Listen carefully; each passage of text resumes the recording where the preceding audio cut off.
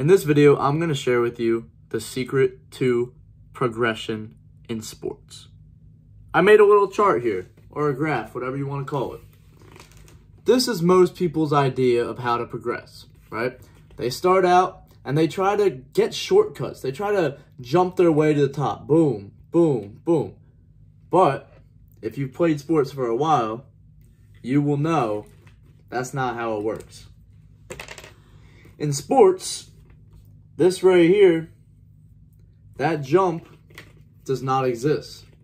You can't just shortcut it, right? Let's take basketball for an example. Instead of being able to jump here, there's a wall. Let's say you want to become a better shooter. Well, you can't just become a better shooter without shooting a lot of shots. No, there's little walls here. You might have multiple. You know what? This is your bad foot placement. This is your elbow being flared out. And this is having no confidence in your shot. I'm going to erase some of these circles here because I know there's a lot going on now. Right? These walls build up. And you can't just shortcut it. I've had a lot of comments from people asking me, hey Mark, I saw your last video and I saw that you've become a better three-point shooter than before, and how did you do that? And I tell them every single time, like, just work hard. Just practice. And then I get the comments, well, okay, yeah, other than that, because I already do. Well, then maybe you're not working hard enough. Or maybe you're not working smart enough. Let me show you something, okay? A lot of people will base their training on the amount of time they spend in the gym. Let's say, oh, I spend, let's say, 3 hours.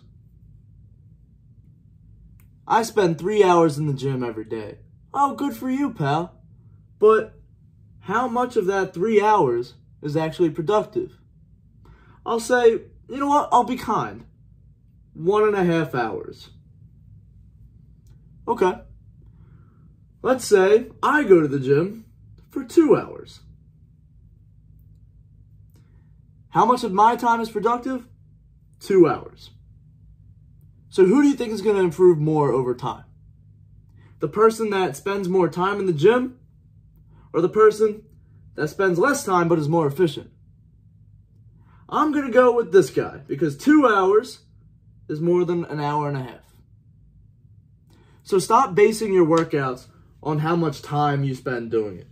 That was something that I did when I was younger. I was like, okay, well, I practiced for 5 hours yesterday. Surely that's going to make sure, you know, I'm going to be much better in the future if I keep doing that. No, dude. You walked around through most of the drills. You didn't do it at game speed. If you want to actually see this kind of growth, if you want to see that kind of exponential growth, you need to do a few things. And I'll tell you them right now. First things first. I'm going to turn this so I can write it down for really fast for y'all. Excuse the bad handwriting because I'm writing fast. First one. Game speed. I need you to practice at game speed, bro. I'm telling you, I cannot tell you this enough. The biggest improvements in my game came when I started practicing at game speed. For the longest time, I was averaging like 2 points a game on varsity whenever I got minutes because I was struggling to get minutes.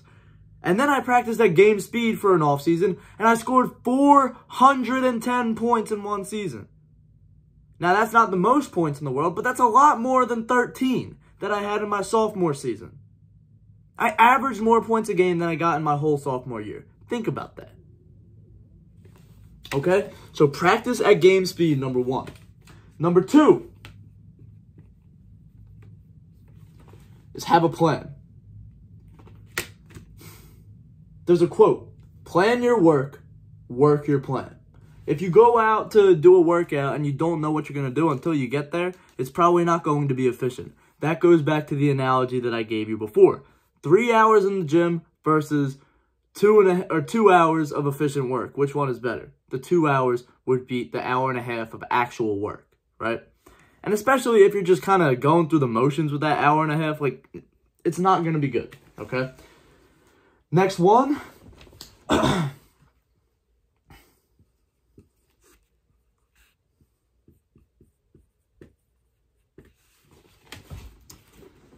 be a student.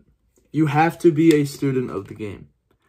I need you to go on YouTube and look up all the educational basketball content you can find. I want you to find the stuff that's in the archives, bro. I want you to find those old Michael Jordan masterclasses about basketball. I want you to find every Kobe Bryant interview you can find. I want you to find every single piece of information that you can find because it is out there, right?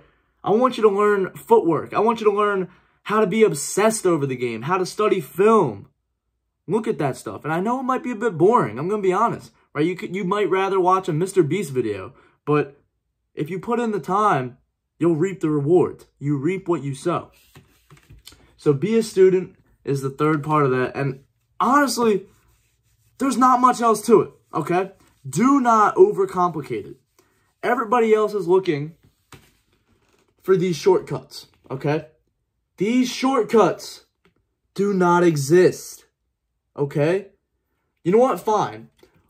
You might say, oh, well, what about the people that have, like they're just really tall. They just have good genetics. Well, okay, fine. Maybe they start here instead of down here. But they still can't just get up here without work. Hard work beats talent when talent doesn't work hard, my friend. So, instead of looking like this and getting stuck at a plateau every, day, why not put in the hard work, go at game speed,